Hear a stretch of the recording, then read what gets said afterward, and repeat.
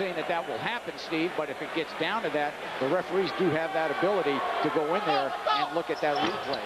All right, now you got a chance to win it. You got a chance to win this game if you're the Huskies.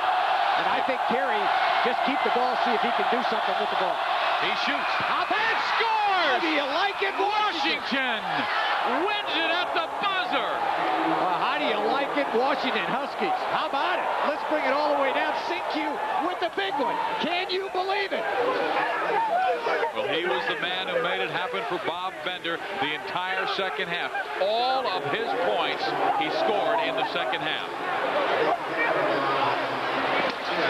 Now, Senque Carey, he has had a tremendous basketball game. And again, Steve, you miss your free throws. California has really been abysmal from the foul line in the second half.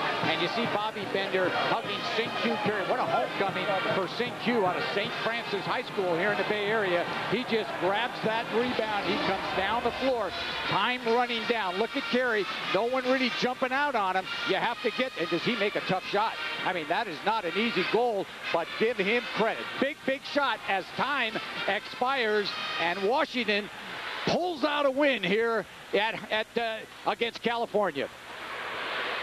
And an incredible comeback here by Washington, who had a miserable offensive first half with just 15 points.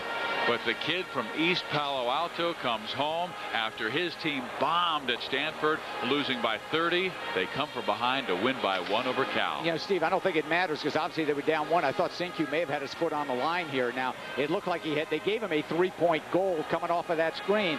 But again, if that was a big play in this game in terms of whether you win or lose, the officials could have gone to a replay. But obviously it doesn't matter when you're down 1. They do give him a 3. Look at all they needed a win. Now, this club has lost 6 in a row. They lost their last 8 out of 9. They beat UCLA to start the year. They have not had another win. So Bob Bender's crew comes in here, gets a big win against California. The inability of the Bears to make free throws in the second half cost them the game.